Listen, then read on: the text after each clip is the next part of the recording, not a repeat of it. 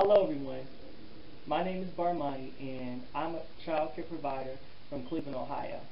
Now if you're watching this video, you want to know how to start a home daycare. Well, I'm just the guy to assist you. Now first of all, you have to decide if you're going to start a publicly funded daycare or a privately funded daycare. Now I have a publicly funded daycare, and in order to start a publicly funded daycare, you have to research the criteria specific to the county in which you live.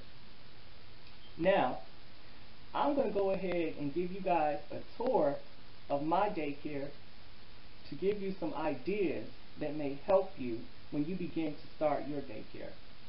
Now, as you can see, I'm in my living room. And I have to have signs posted. This big sign that you see here, this is the communicable disease chart, and you have to have this sign posted. And also here's my board. This is my bulletin board.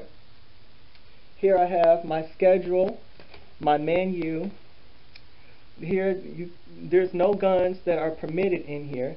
There's no smoking during child care hours. Okay, I'm going to take you guys into the infant room. Here's my infant room. Now, in order to have infants, you have to have a changing table. This is my changing table. Come around here, you can see I have some disposable pads here. And I use these disposable pads to put on the mat of my changing table when I begin to change my infants. I have some bottles up under here, more disposable pads. I have an ABC mat. Now this ABC mat, my kids, especially my morning kids, they love to take this mat apart every day. I have to put this mat right back together. They love to play with it and take it apart. Okay. So now we're going to go into the living room. Well, no, this is the living room. This is the dining room. Excuse me. Here I have some play mats, some sleeping mats, and when it's nap time, or if I have some children that may sleep over, we get the sleeping mats out. Now, this is this is my kids' favorite part of the daycare. I'm taking you guys into the playroom. Here's my playroom.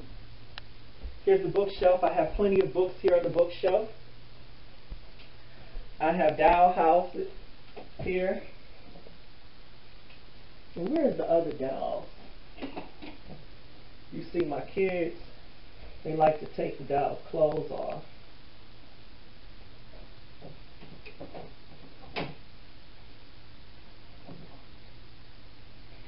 Inside of here, I have some toys inside. Now you want to make sure that you have enough toys for the kids. And when I was getting approved for the home daycare, that's the things they check for. They want to know if you have enough space and if you have enough material. And if you don't have enough space and material, that may decrease your numbers. I can watch up to 6 children at a time, so I was able to get approved for all 6. And here, inside of here, I have crayons. I have paint inside of here. They come in here and they mess up. So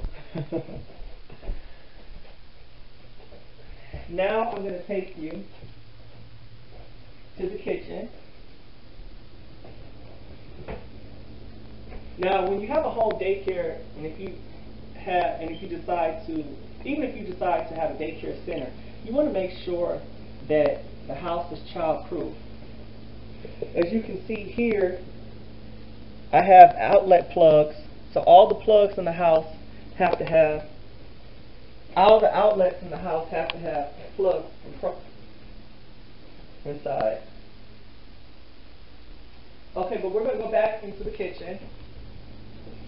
And like I said, everything has to be child-proof. I'm taking you inside of here. I have some cleaning supplies, so you want to keep those away from children also.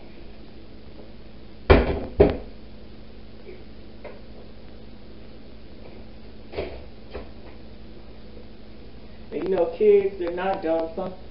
Some of them know how to take that off and get up under there, so you have to monitor them, you have to supervise them, but every little bit counts. And I'm going to take you here into the bathroom. And again, in the bathroom, we have everything child-proof.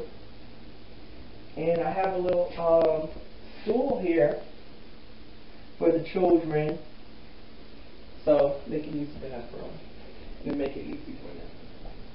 Now, I'm not even going to lie, like in the beginning it was kind of rough for me because, I invested a lot of money into my home daycare and I utilized a lot of free advertising such as Craigslist, Facebook, my Instagram, and I wasn't getting any clients. So going through that process was kind of frustrating, but I still kept at it and I was still persistent. A lot of the clients in the beginning that I got was from references of friends and family members. So you want to utilize your friends and family members and word of mouth because that could prove to be very beneficial to you. Also, you don't want to make friends with the parents, and I can say that I am guilty of this. I can be kind of a friendly person and talkative, but when it comes time to crack down on those late fees, a friend is not going to see it the same way as someone who you have a professional relationship with. You're going to want to have a schedule and stick to that schedule because children get bored pretty easily. This is a home daycare. It's not a school, so if you try to set up your home daycare as a school and have them sit for long hours and that's just not going to work. You want to have a schedule, follow that schedule. You want to have new and creative interactive activities that the children can partake in. I'm single, I'm 24 years old, I don't have any children of my own, but hopefully one day I will. Having children in my home almost every day, it took quite of an adjustment for me. The reason why I wanted to start a home daycare is I originally wanted to become a teacher, but after I graduated from junior college, it wasn't very appealing to me to go back to school for another 3 to 4 years to get a bachelor's degree. So I decided that the next best and closest thing for me to become a teacher was to start a home daycare, and that way I can inspire and teach children.